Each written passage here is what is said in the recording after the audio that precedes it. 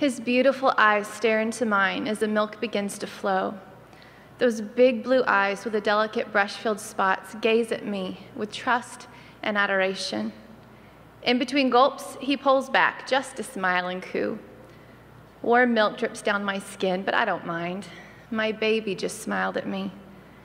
He lifts his chubby hand to my mouth, waiting expectantly for my kisses. If I don't respond quickly enough, he grabs hold of my lip, eyes locked onto my own. At almost 11 months and nearly 24 pounds, this is still his favorite part of the day. Mine too. The bond that we share is precious, and I wouldn't give it up for anything. Some family and friends are surprised that I'm still breastfeeding, and they certainly can't imagine me nursing Benjamin past his first birthday. Over the months, I've heard the subtle comments. "Oh, you're still nursing? How long do you intend to breastfeed? When he goes on the bottle..." What they don't realize is that he's not going on the bottle. I want to give my son the best start I can, nutritionally, relationally, and developmentally. My milk is God's formula, as our lovely pediatrician loves to say.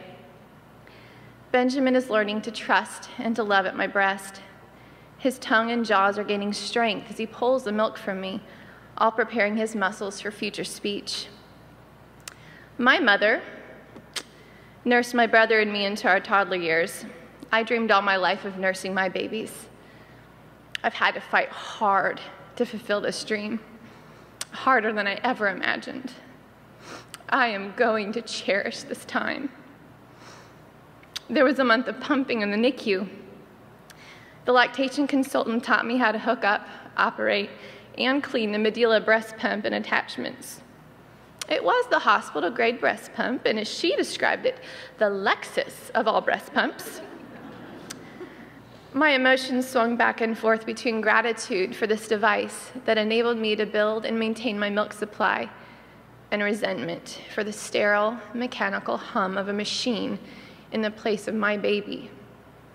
There was the exhaustion of pumping every 3 hours around the clock while recovering from a C-section, coupled with the emotional wounds that were always bleeding.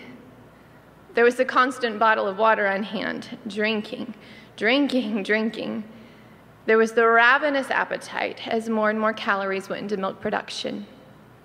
There was the thrill of watching the small bottles slowly filling more and more as the days went by and my supply was built up.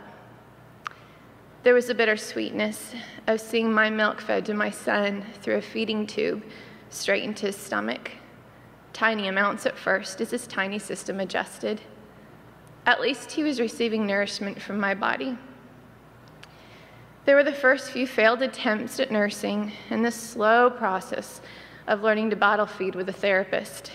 Breathe, suck, swallow.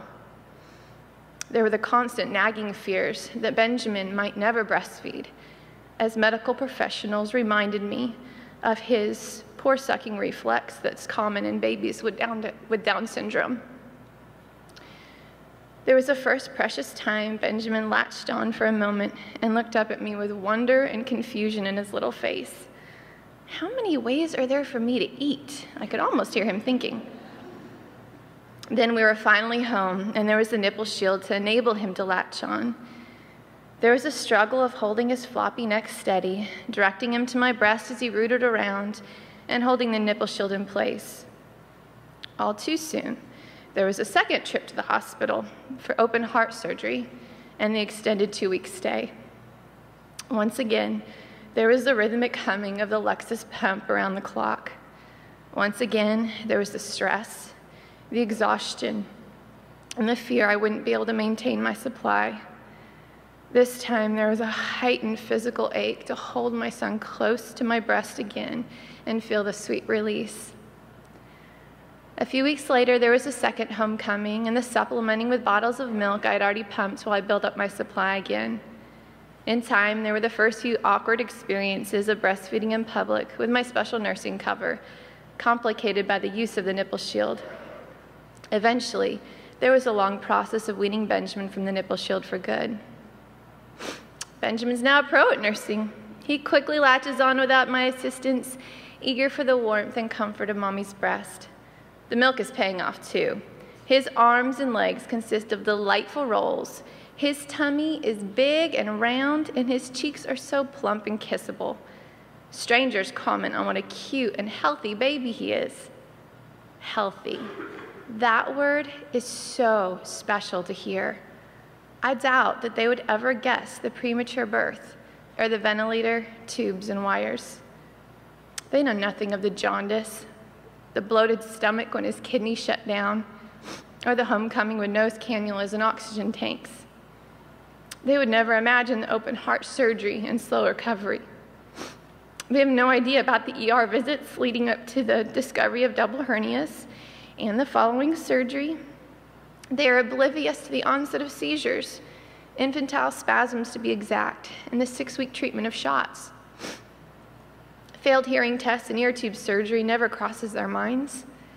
They simply see a beautiful, healthy baby boy, which he is, my little miracle.